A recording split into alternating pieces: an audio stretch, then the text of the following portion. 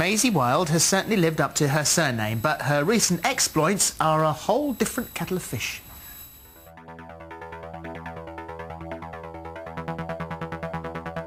What on earth have you been getting up to? Have you slept with him?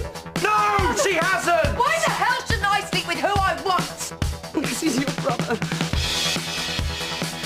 I won't listen to this! I'm going out of my mind.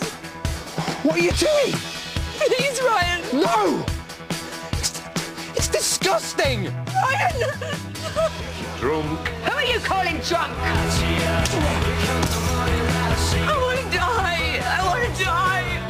We're going to have a talk about getting you some proper help. There's only one thing I want. I know what I'd like. For us to get to know each other as brother and sister. Oh my goodness. Well, actress Alice Coulthard, who plays Maisie, is here with us now.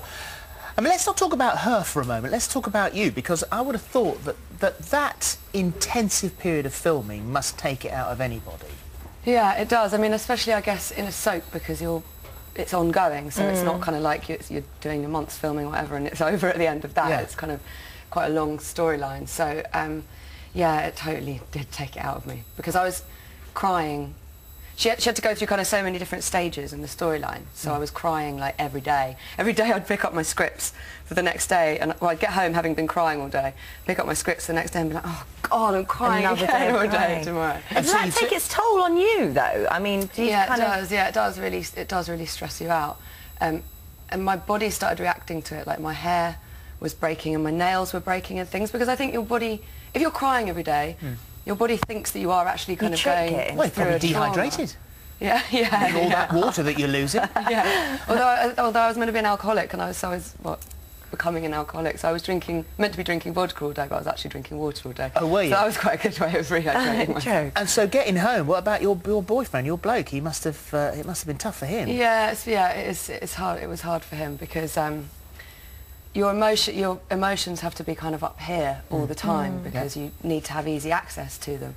And so after a whole day of filming something where you're crying and you're on edge, I'd go home and just at the slightest little thing. I mean, I'm quite an emotional person anyway. Oh, are you? Yeah.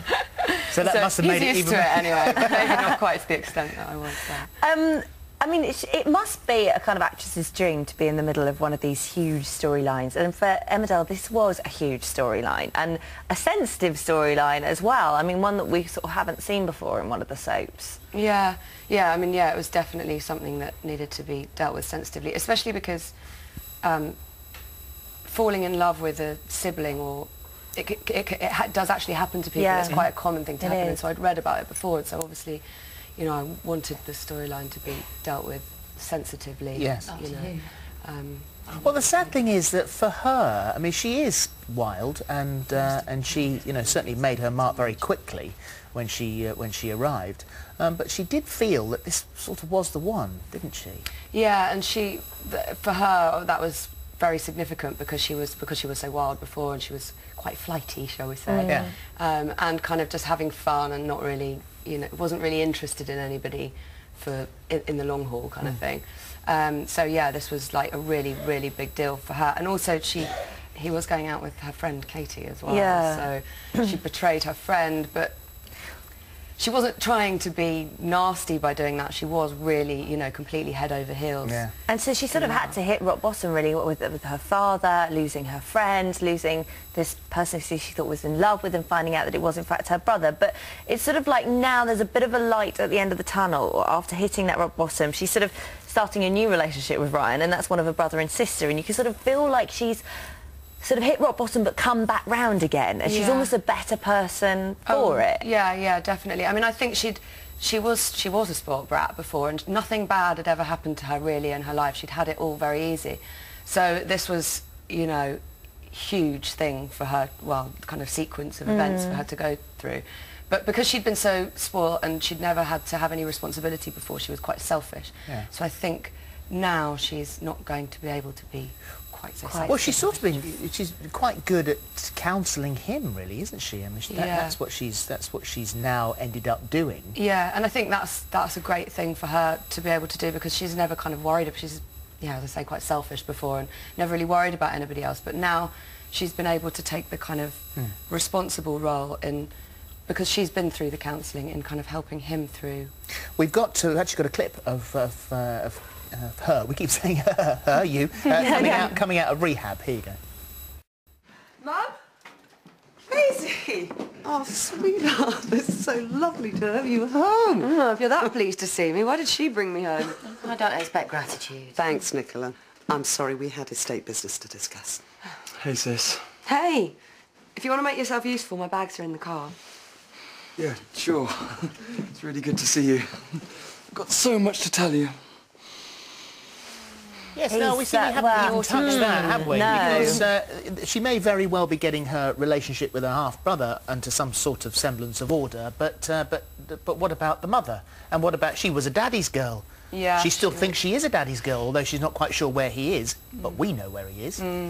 Yeah, I mean, I think she's always had quite a rocky relationship with her mother, Natasha, as well. But I think maybe this has kind of been good for their relationship in a sense, because... Well, for now, I mean, when eventually, if it comes out, which I suspect it will, I sort of worry that maybe for Maisie it's all going to go the other way again. Yeah, I mean, I don't know when that's coming out for Maisie to find out, you know, what's actually happened. That her father's buried in the woods? Yeah, no, that's... That her mother killed him as he was going off with his original woman? Don't tell her!